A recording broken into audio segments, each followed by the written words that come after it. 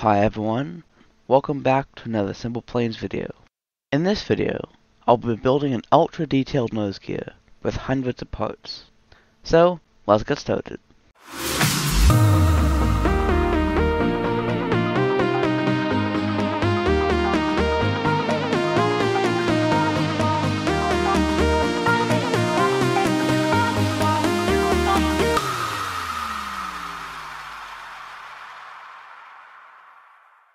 Now, before we can get started, I'd like to say that I've recently upgraded from an RTX 3060 to an RTX 4070 Ti.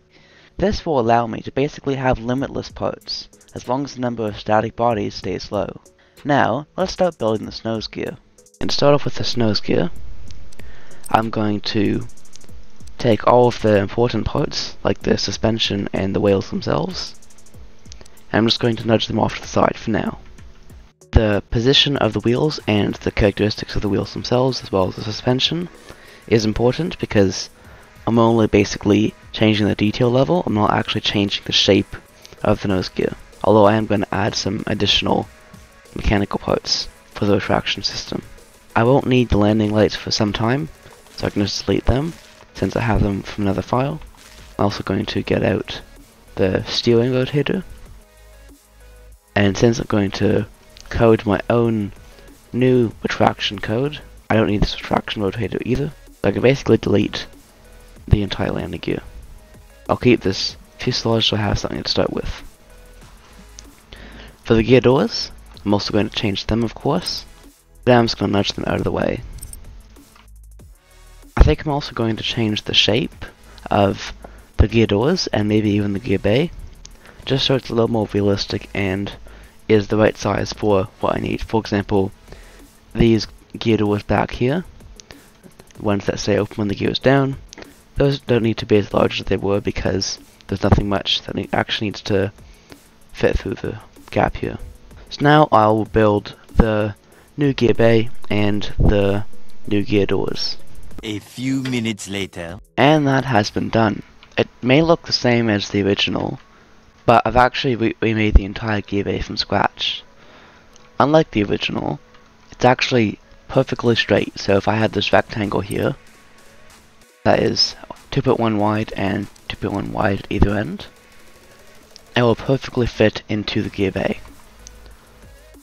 To help me figure out the fuselage percentages, like if I go into the fill for, say, this piece here, the side fills are actually very precise numbers.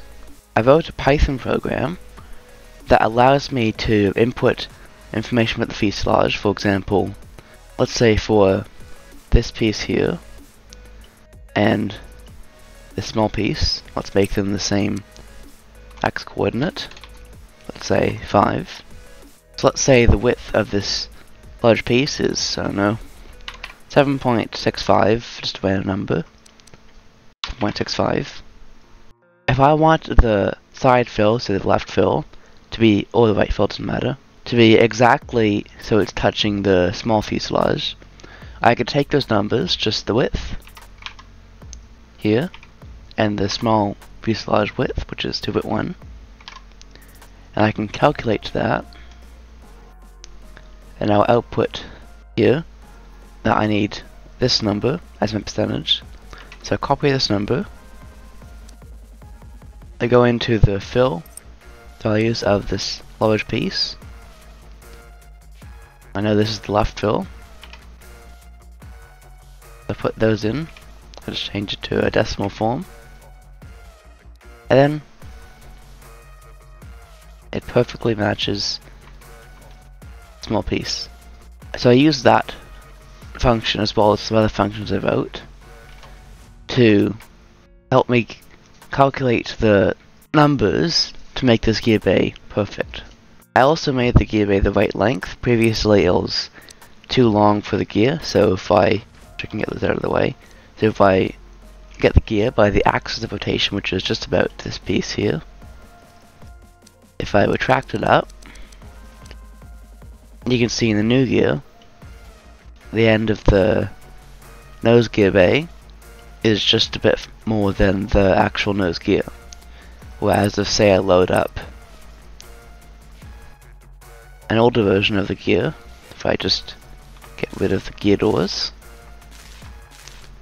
and that, if I get it by the axis of rotation, nudge it up, well, rotate it up, you can see there's all this excess space in front of the nose gear, as well as this older gear bay not being perfectly straight, both in the height of the ceiling and the width, because the width of this gear bay is just some simple 1 to 100 full percentages, which you can do using the slider here. This is pretty simple, and what I'm going to do now is I'm going to add some details to the nose gear doors. So I'm going to make them slightly thinner than the actual width of the gear bay, and I'm going to add lots of details in the gear bay and on the nose gear doors to make it more realistic. So I'll do that, and then I'll show you. A little longer than a few minutes later.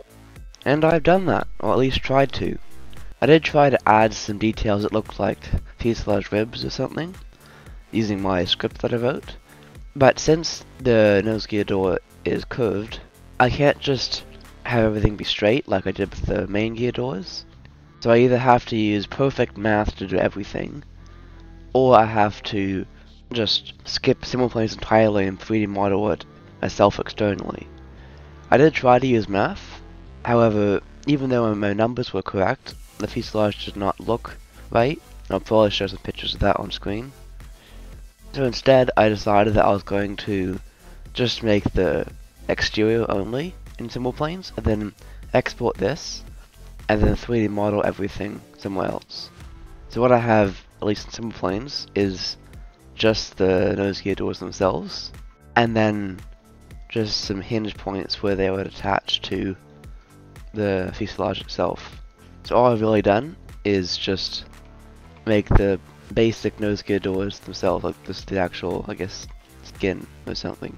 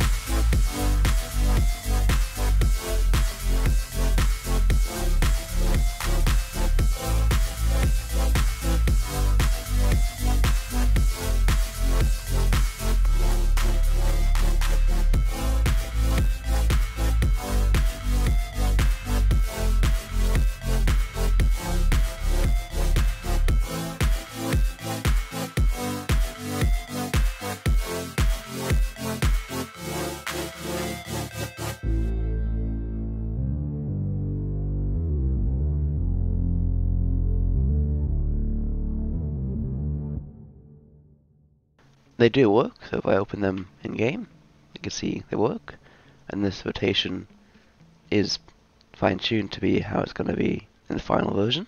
So with this, what I'm now going to do is I will 3D model all the details to nose gear doors, and I'll probably also do all the details, not any like functional, just all the details for the nose gear bay and nose gear doors themselves off camera. Then I'll show you that, and then I'll work on the retraction system. And we now have some details. Pretty simple, really.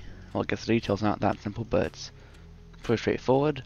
I have some random hydraulic lines or wiring that goes through the gear bay. I have a bunch of ribs and spars.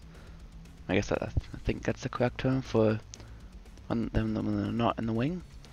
But just a bunch of structural details. And then I have some hydraulic lines that actually appear to go to the pistons. So I have 4 lines per side, 2 per each piston, with appropriate details and supports to guide them into the right area. Now in real life, they would actually just be attached directly onto the bit where my cursor is here, go like this. However, I can't really make that flex in game, so I have it go to some like imaginary swivel ring or something. I'm not sure what the right term is, but I have it go to some overcomplicated device that really just makes it easier for me to model. So they go in here, and then they will go through something in here, and then this one comes out and then goes to the other end of the piston. So still pretty detailed while being easier to model, I guess really animate. Then I have a bunch of nuts that hold the piston hinges and the pistons themselves onto the rest of the plane. And if I close the doors, you can see how it actually moves. This nut in the middle is part of the piston model, and then the other ones are just static, they're just attached to the gear bay model. There is a bit of wobble. I have done a lot of work to try to eliminate that. It was actually a lot worse before, but this is the best I can do. I could also make the doors retract slower, but that will be too long for the retraction sequence. But it's only really apparent if you keep trying to extend or open and close the doors quickly, but in a normal sequence, you'd start off with it being still, then you open it, and I guess it is noticeable, but it's not too bad, and I did try to make it as minimal as possible. Other than that, the other details are, again, just pretty simple. Well, I guess really straightforward. I guess not really simple when it comes to SimplePlanes. I just have a bunch of struts, or not struts. I have a bunch of spires, or just a bunch of structural details. Then a bunch of nuts, or screws, really. And that is it for the gear bay details. Now the next thing I'm going to do is actually work on the retraction sequence itself. The next stage where I'll show you what I've done is I'll do a bunch of 3D modeling, and actually this is 3D modeling. I didn't really build this in game. I'll just show you. That's not apparent.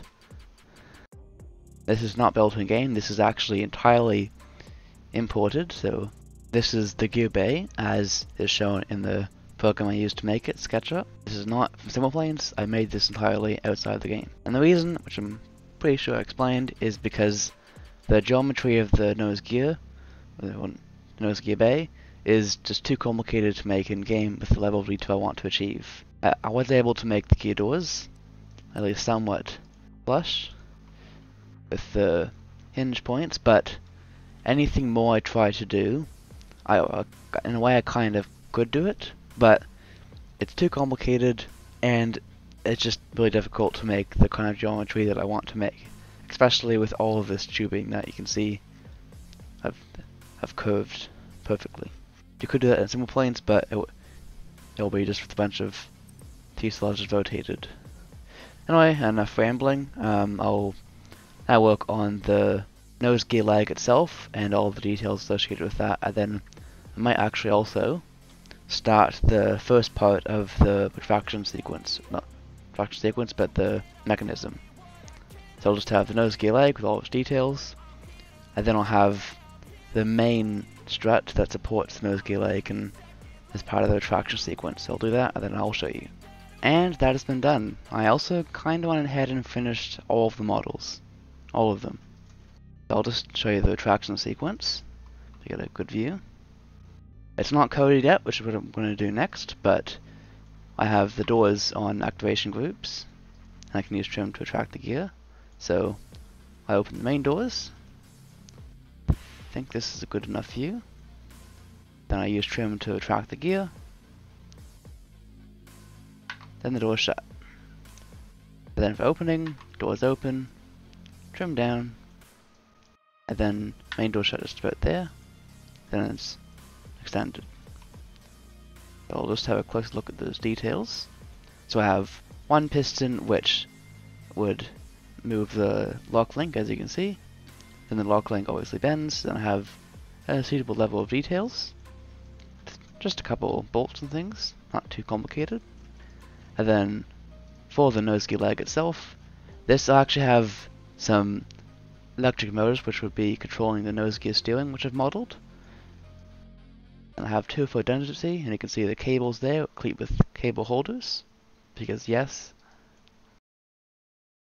Then this is modeled off the 787 Dreamliner, not 100%, but I'd say it's somewhat realistic. Then I have 2 nose gear landing lights.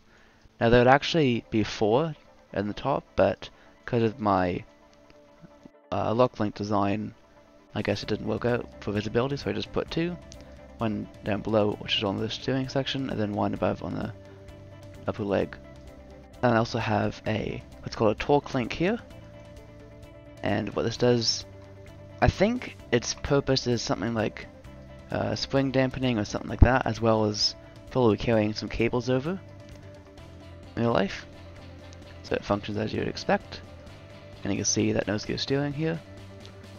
And of course, this may look like it's like 1,000 parts or something, but it's actually like, I think, something like 100 or less actually. These are all the static bodies that are modeled. There are a couple of other parts like springs and rotators, but it's a lot less parts than you might think. Yeah, just the whole nose gear bay by itself, as I've just shown previously. And for the nose gear doors, I've modded the SimplePlanes built fuselages as well. So that's just one part. Then I have just one part for the other part of the modeled gear door, which also includes this black outline, which adds a bit more detail. And also for the nose gear wheels, I'm not sure if I've mentioned this, but I recently modeled, or not modeled, but modded a 3D model of an export of a different gear, and that way I can have the performance tires, which have the nice grooves in them, with the landing gear rim. And this part also includes an input controller to control its rotation, which works off the variable output RPM of each wheel. Also done that on the, not this file, but also done that on the main gear. You can see here. Just to make it a little more detailed with the tires, because those are the few things I actually can't mod because they're part of the physics part of things. And I have no clue how to do anything with scripts in them really. So that is about it that I have to show for the details. So now what I'll do is I will code the retraction sequence. I'll just show you what that will look like, roughly. So this will be open. So for retraction, this door opens, gear starts retracting. Then when it's retracted, door is shut. For extension, doors open, gear comes down. Then as it goes about to be fully extended, then the door is shut, and it'll be something like that. So I'll go ahead and code that, and then I'll show you the result. And with that, the coding is complete. Let me just take off, and I'll show you.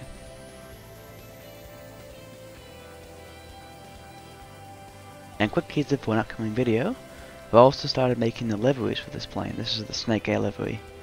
It is 100% 3D modeled outside of SimplePlanes and different software. And I'd say it looks pretty good.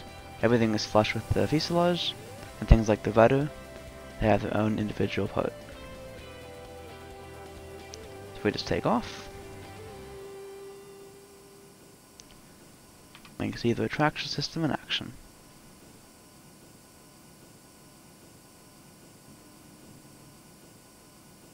And once again from inside, this is the extension.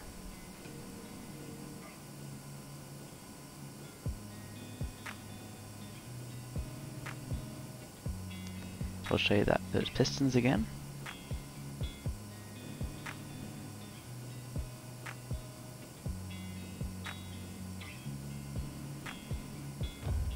There we go. That is the finally finished nose gear and main gear remake.